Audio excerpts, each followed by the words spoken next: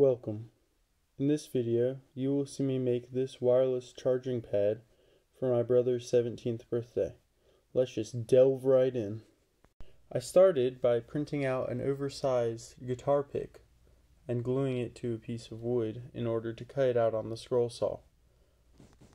Why a guitar pick, you might ask? Because the recipient of this gift, Kelvin, is big into playing guitar, so it was only appropriate to give him a guitar-themed phone charging stand for his birthday. One thing that I have learned from videotaping me making things is that I sing and hum far more than I was aware of while in the workshop.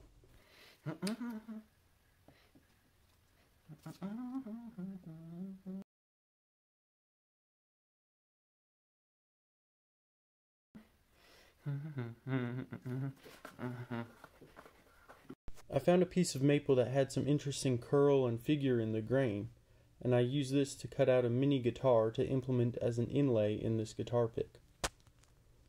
Enjoy this cinematic shot of my arm as I trace out the inlay. This is my third project that incorporates freehand router inlay. The first thing I made was a wooden sign. I made a video out of that. It will be linked down below. Second thing I made was a box that had a inlay of Sherlock Holmes in it for my friend Holmes. And here we are with my third project, a guitar pick with a guitar inside it. Interesting how the tides have turned. Usually a guitar pick would go inside of a guitar, but no, I'm putting a guitar inside of a guitar pick. Here I am attaching the guitar pick to the workbench with blue tape and some super glue. I would have preferred to use double-sided tape just because I find double-sided tape to be a very enjoyable thing, but I didn't have any double-sided tape available to me at this time, so I just used painter's tape and super glue. I wish to apologize for the terrible camera angles in these next few shots. I found it difficult to film what was actually going on without the camera getting in the way of what I was seeing. However, this next shot I made intentionally obscure, because at this point it's become a tradition to write in a secret message in any router-based inlay project I do. I did it on the wooden sign, I did it on the box for Holmes, so it was only appropriate that I do it here. So that's what you see me doing right now. I'm writing in a secret message that will be covered up and vanquished for all eternity. And only I will know what it says. After I had written the message and taken a picture of it and saved it to my phone, hidden away in a secret place, I could spread glue around inside of the recess, insert the guitar, and then hit it with a mattress a bunch of times to make sure it went all the way in.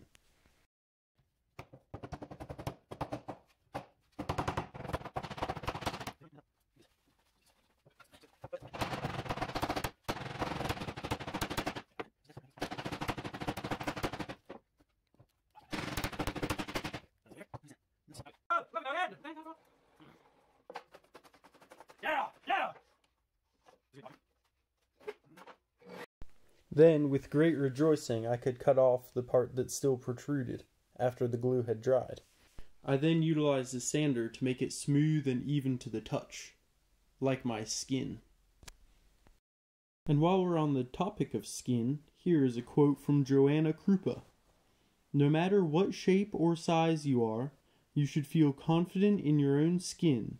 You should feel like a beautiful woman, no matter what." I don't think I've ever felt like a beautiful woman. Here I'm using super glue to fill in any gaps that are left over from inserting the inlay. I'm really in the mood for some more skin quotes right now, so here's another great one. This one's from Brandy Rhodes. "I am a believer in caring for your skin, inside and out. A good way to do this is through vitamins." That's Brandy Rhodes. Update on what's going on in the video.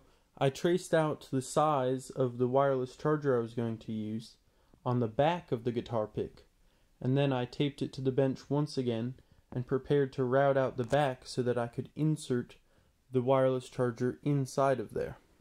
Hopefully that made sense because I'm not going to re-record it. I'm going right back to the skin quotes. This one's from Jessica Jung. "I think a perfect color scarf really brings out your whole skin tone, lip color, and everything else." Routing out all the material in order to put in the wireless charging pad was taking a ridiculous amount of time, so I decided to go over to the drill press and get rid of most of the material that way. This proved to be a very honorable method, and I saved a whole lot of time by doing this. Another example of work harder, not smarter. Here comes another skin quote. This one's from Emily Wise. Your skin is like a plant. You have to water it. Make sure it's hydrated, not just squeaky clean. Sometimes while I'm making things and taking a video of it, I try to be extra fancy and use tools that I don't usually use just to show what a cool woodworker I am. A lovely example of this is right here. I tried to be fancy and use a chisel to cut everything out. Did not end well. Whoa!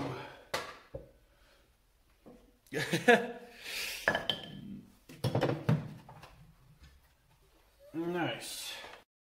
What happened there is the vibration from my dedication to hammer utilization ended up knocking the router off of the table. Much devastation. Enjoy a couple more examples of me doing stupid things in the shop.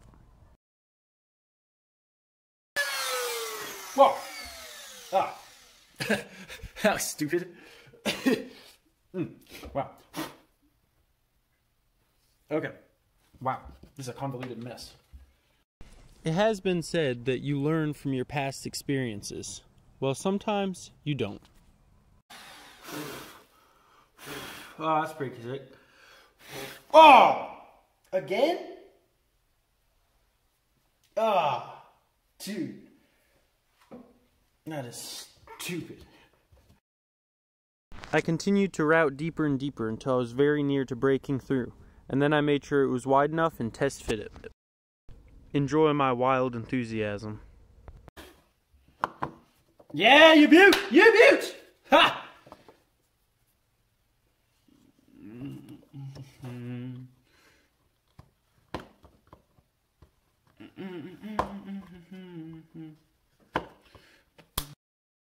The heck is going on? Fool. Ow! Whoa. After testing it and making sure everything fit properly, I drilled a hole so that a cable could run through in order for the thing to charge. I then tested it out yet again and made various adjustments as necessary.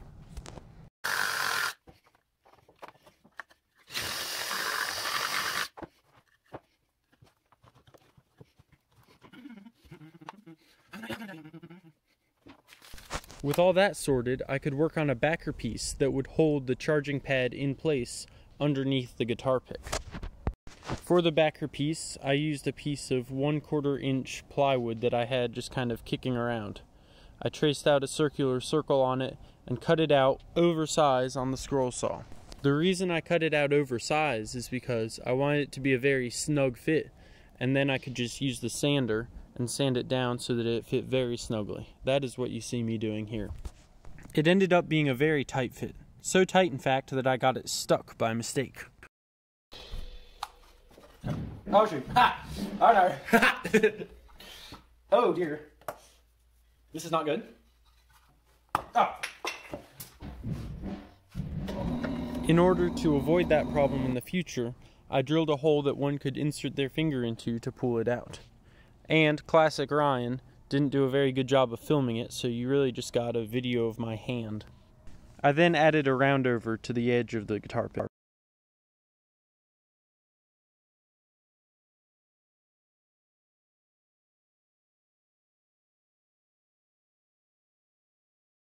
I then ran several various experiments and tests just to make sure this thing would hold a phone. It held it.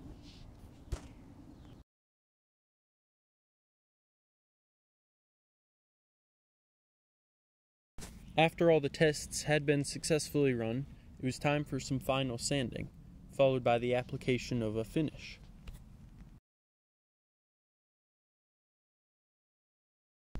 If you have made it this far into the video, I heartily applaud your attention span.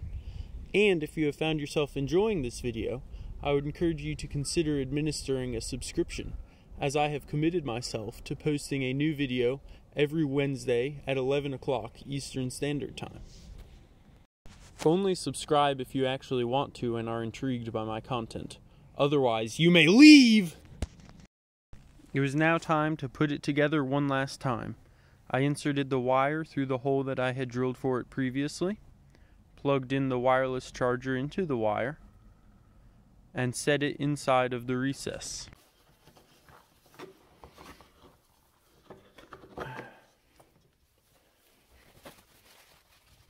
Then I could take some old used tissues and stuff it inside in order to create a filler between the charger and the backer pad. Then it was time to insert the backer pad and test this thing out to see if it would actually work.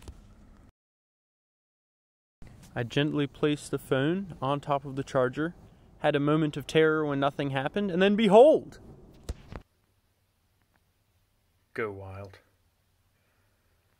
Well, there is the project complete, and it actually worked. I'm quite pleased with this project, and I believe my brother was pleased with it as well. Thanks for watching, and have a lovely rest of your day.